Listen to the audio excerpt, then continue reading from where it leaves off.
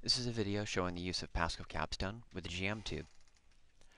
So I'm going to click on my hardware setup on the upper left hand side, and I'm going to designate digital channel 1 for the GM tube. Once I've clicked on that yellow circle, I can go down to the Geiger counter. Once I've done that, I'm going to insert the GM tube into that port. It recognizes that I have an entry in that port, and you can see the green line that's been formed here. So I'm now going to create a new page. On that new page, I'm going to create a new table. I will do that by double-clicking on the table icon on the right-hand side.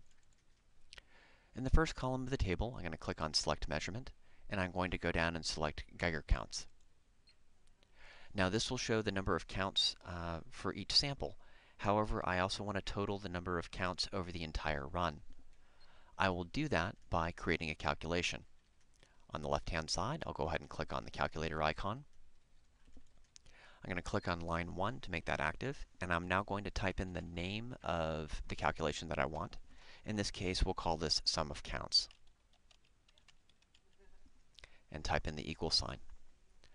I'm now going to go down and select this statistics button here, and go across to the sigma sum.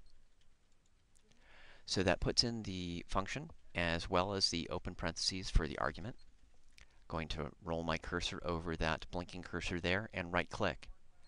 I'm going to go through the insert data and then go down and select Geiger counts. Once I've done that, I can hit tab. If I've done everything correctly and the syntax is correct, the text will remain black.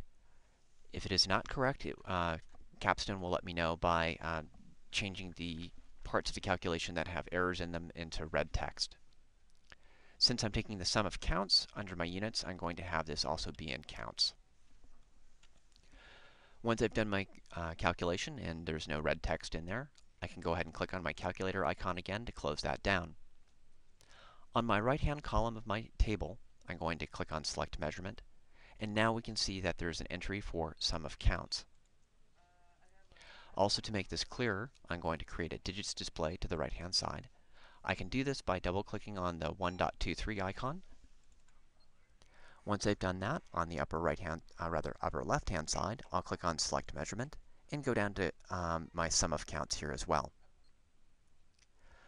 Also, for this sampling, we're going to want to make sure to have the sampling rate be a little bit longer, depending on the number of counts that you're going to have. But again, the sum, it doesn't matter what the sampling rate is, you will always be summing the total number of counts over the entire run.